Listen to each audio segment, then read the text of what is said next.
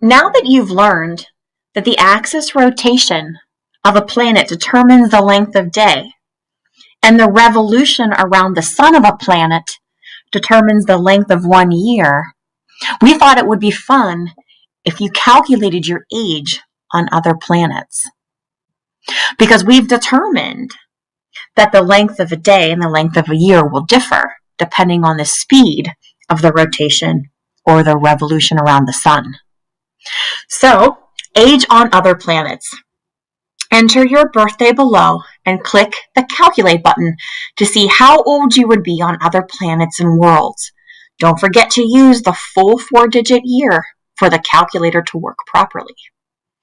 Okay, so you're going to scroll down here, and this is where you enter in your month, your day, and your year. I entered in February, which is the second month of the year. That's why it's 02. The 9th is my birthday in 1976. Then I'll hit calculate. As I go down, I can see now how old I would be. Oh my word.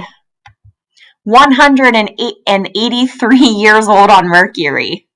I would be 71 years old on Venus, and I am 44 years old on Earth. Oh, I like Mars. I would only be 23 years old on Mars. I would only be 3 years old on Jupiter and 1.5 years old on Saturn. You can also see how many days old you would be. And you can also see when your next birthday would be, because that's going to change too. Okay, and I can keep scrolling down. I'm not even 1 year old on Uranus, Neptune, or Pluto. Very fun.